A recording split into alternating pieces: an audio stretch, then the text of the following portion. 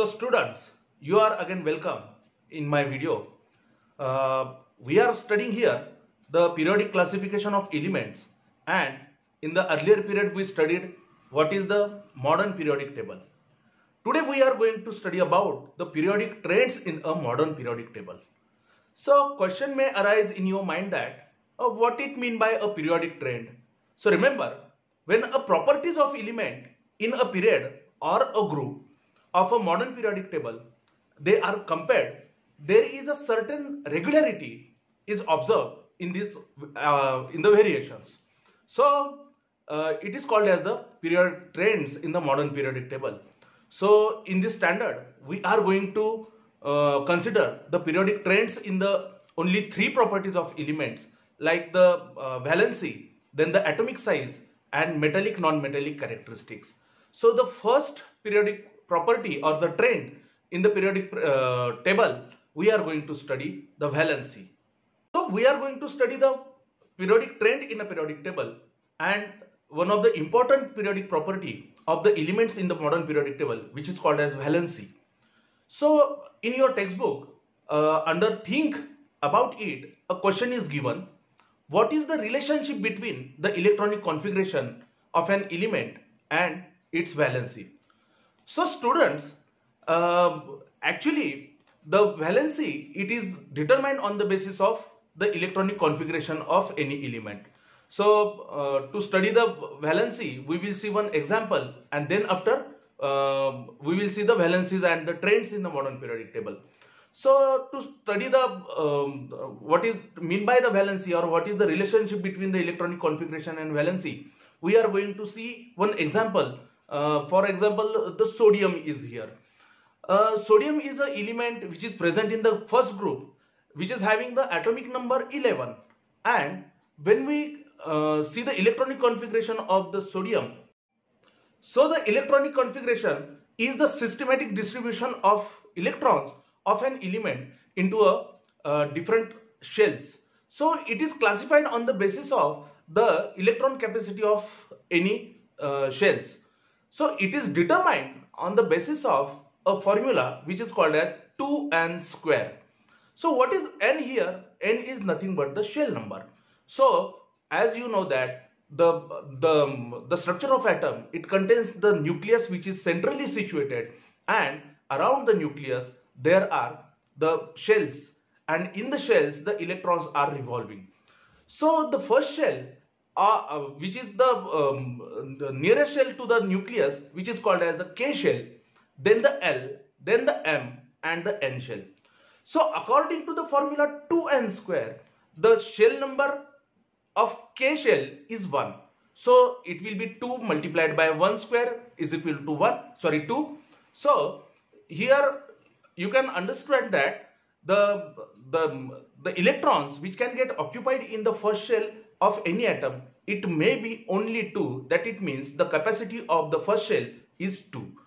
Likewise, the L shell, its shell number is 2. Therefore, the formula 2n square, again 2 into 2 square. Therefore, the 2 multiplied by 4 is equal to 8. Therefore, only 8 electrons they can get accommodated in the second shell, that is the L shell. Then the M shell, it is having the shell number 3. Therefore, 2n square formula, 2 into 3 square is equal to 2 into 9. Therefore, 18 electrons they can get fitted into the M shell. Then the shell number 4, again N shell. So 2 multiplied by 4 square is equal to 16 multiplied by 2 is equal to 32 electrons. So in this manner, in any atom, the first shell can accommodate only 2 electrons in it, second shell 8 electrons in it, third shell 18 electrons in it, and fourth shell 32 electrons in it. So again, remember one thing: whenever we distribute the electron, always the first shell is completely filled, and then after the second shell is filled. So when we see the electronic configuration of sodium, as we know that its atomic number is 11, so the first shell, that is the K shell, it will acquire only 2 electrons out of 11. So 2 electrons in the K shell. Then the 9 electrons are remained there. So the second shell, L shell, it can accommodate only 8 electrons. Therefore 8 electrons in it. So 2, 8 and 1 electron remain will be go in the outermost shell, that is the M shell. Therefore the electronic configuration of the sodium will be 2, 8, 1. That means 2 electrons in the K shell, 8 electrons in the L shell and 1 electron in the M shell. In this way, this is the electronic configuration. So this is the relationship between the atomic number and the electronic configuration. Actually, students, remember the atomic number is the number of protons present in the nucleus of atom.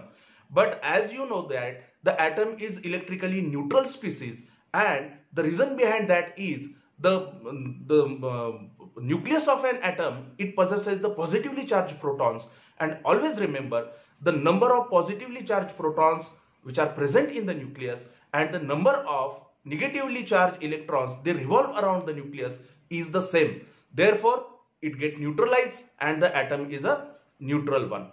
But remember, on the basis of the positive charge we can predict the number of negatively charged electrons. Therefore we can determine the electronic configuration of any atom on the basis of its atomic number.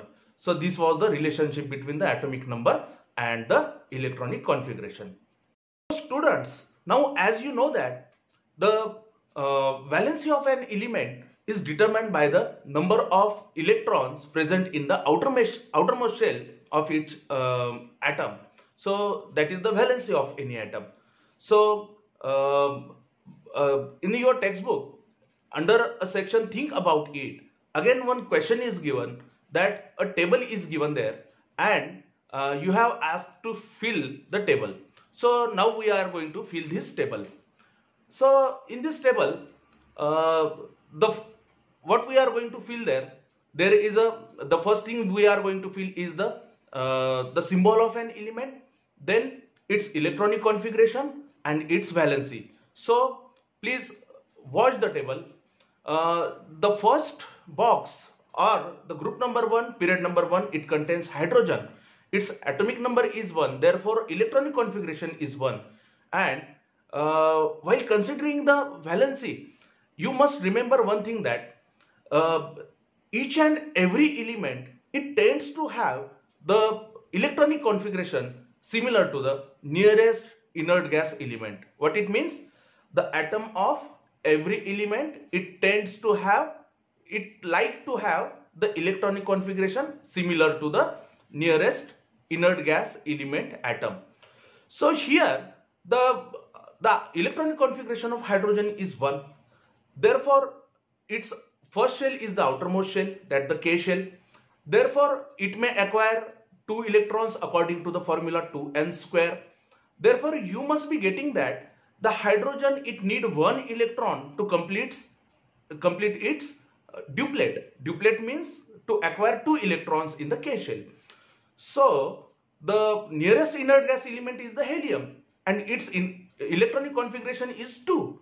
Therefore the hydrogen will try to acquire the electronic configuration similar to the helium. For that purpose, that hydrogen will gain 1 electron and therefore the valency of hydrogen will be 1. Likewise, the helium, again you must be knowing that the helium is the noble gas element, and all the noble gas element, they are having the stable electronic configuration. What it means? In the noble gases, the electronic configuration is such that they do not need to take any electron or they do not need to donate any electron. That it means they do not take part in a chemical reaction, they do not gain electron, they do not donate electron.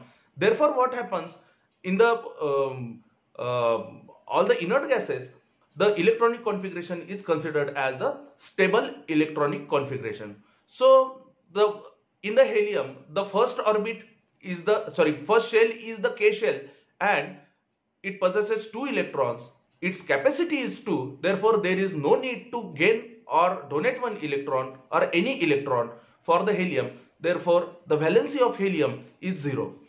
Now again the lithium is the element which is having the atomic number 3. it possesses two shells, that the K and L.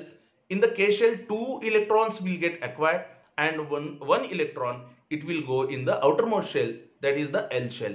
So the electronic configuration will be 2-1. Again, you know that the nearest inert gas element is helium. So it will try to acquire the similar electronic configuration to the helium. Therefore, the lithium will try to donate 1 electron. Therefore, its valency will be 1. Then the beryllium, its atomic number is 4. Electronic configuration becomes 2-2. So it can donate 2 electrons. Therefore, its valency is 2. Then the boron, its atomic number is 5. It has the electronic configuration 2-3. Therefore, it can donate 3 electrons. Therefore, its valency is 3. Then the carbon, its atomic number is 6. Therefore, its electronic configuration is 2-4. Remember, here the nearest inert gas element for the carbon, it may be the neon and the helium. Helium is having atomic number 2 and carbon is having atomic number 6, and the neon is having atomic number that is the 10. Therefore, the carbon, it can donate 4 electron or it can gain 4 electron to acquire the stable electronic configuration, and it can form the carbocation as well as carbanion. Therefore, in the case of carbon, as it can donate 4 electron, its valency is 4. Then the next element is the nitrogen. Its atomic number is 7 and its electronic configuration is 2-5. Therefore, remember, its nearest inert gas element is the neon. So the electronic configuration of neon, as its atomic number is 10, therefore it will be 2-8. So the nitrogen will try to acquire the similar electronic configuration to the neon, and for that purpose the nitrogen has to gain 3 electrons. Therefore, as nitrogen can gain 3 electrons, remember its outermost shell, it contains 5 electrons in it. So it is quite easier to gain 3 electrons rather than donating 5 electrons. Therefore, its valency will be 3. Now the next element is the oxygen. Its atomic number is 8 and electronic configuration becomes 2-6. So again, nearest inert gas element is the neon. To get similar electronic configuration to the neon, it will gain 2 electrons. Therefore, the electronic configuration will become 2-8 and the valency of oxygen is 2. Then the next element is the fluorine. As in the earlier period we studied that all the halogens, they possesses how many electrons in their outermost shell? That is the 7. Therefore, it is 1 electron deficient and it can gain 1 electron. Therefore, its valency is 1. Again, the neon, it possesses the electronic configuration 2-8 as the atomic number is 10. So it do not need to gain or do not need to donate electron. Therefore, it do not take part in chemical reaction. It is the inert gas, and remember its valency is 0. Then next element is the sodium. Remember, the atomic number of sodium is 11. We studied earlier on that. Its electronic configuration is 2-8-1. Therefore, the outermost shell, it contains 1 electron. Therefore, its valency is 1 again. Then the next is the magnesium, atomic number 12. Its electronic configuration is 2-8-2. 2 electrons in the valence shell or the outermost shell. Therefore, the electronic configuration, on the basis of electronic configuration, the valency will be 2. Then in case of aluminium, the electronic configuration is 2-8-3 as the atomic number is 13. Therefore, remember 3 electrons in the valence shell, it can donate 3 electrons. Therefore, the valency is 3. Then the silicon, again similar to the carbon, its valence shell, it contains 4 electrons as the electronic configuration is 2-8-4. Therefore, its valency will be 4. Then the phosphorus, it possesses electronic configuration 2-8-5, 5 electrons in the outermost shell. Therefore, remember it can gain 3 electrons. Therefore, the valency is 3. Then the sulfur, that is the 2-8-6. Its outermost shell, it contains 6 electrons.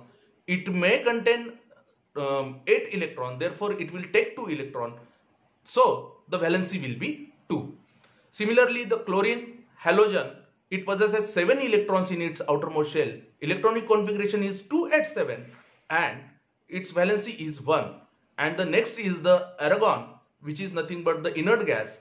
It possesses the stable electronic configuration that the K shell, it possesses 2 electrons, L shell possesses 8 electrons and M shell possesses 8 electrons. Then the next is the potassium.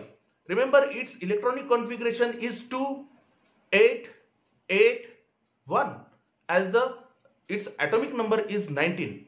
Remember, again in its outermost shell there is 1 electron and its valency is 1. Calcium, it is having the electronic configuration 2, 8, 8, 2 as the atomic number is 20. And remember, 2 electrons in its valence shell. It can donate 2 electrons and can acquire the similar electronic configuration to the argon. Therefore, its valency is 2. So students, question arises that then what is the periodic trend in the variation of valency while going from left to right within a period? So remember, we have to explain our answer with respect to the period number 2 and period number 3. So here we will see one table. In this table, we are going to put the valencies of various elements present in it. So as you know that the group number 1, period number 1, it possesses the element hydrogen. So its valency is 1. Then in the group number 18, period number 1, the element is helium. Its valency is 0. Then group number 1, period number 2, lithium, valency 1. Then beryllium, valency 2. Then the boron, valency 3. Then the carbon, valency 4. Then the nitrogen, valency 3. Then oxygen, valency 2. Then the fluorine, valency 1. And again the neon, valency 0. So can you observe here, while going from left to right in a period, the valency it goes on increasing. That the 1, then the 2, then the 3, then the 4. And again the valency it goes on decreasing, like the 3, 2, 1 and 0. So we can conclude here in the in the period, the valency it goes on decreasing first from increasing first from 1, 2, 3, 4 and then goes on decreasing 3, 2, 1, 0. So this is the periodic trend in a modern periodic table which is seen in accordance with the valency of the elements.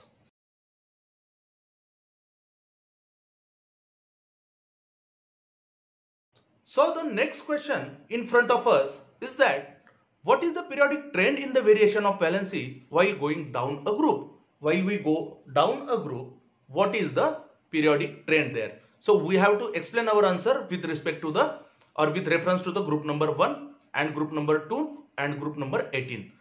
So remember, when we go down the group, as you can see that here in the group number 1, the elements placed, they are the hydrogen, lithium, sodium and so on.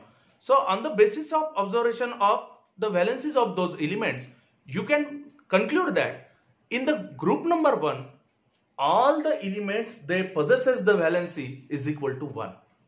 That means the group it possesses the valency 1. Then the next group, that is the second group, it possesses the valency 2 for all the elements in it. And in accordance with the group number 18, again all the elements which are placed in group number 18, they possesses the valency is equal to 0. So now we can conclude that there is a definite periodic trend about the valency in a modern periodic table, that while going from left to right in the periodic table in a period, the valency it first goes on increasing, then goes on decreasing. And while going from top to bottom or going down the group, the valency it remains same, although the one shell is added there, but the valency remains the same. Thank you very much.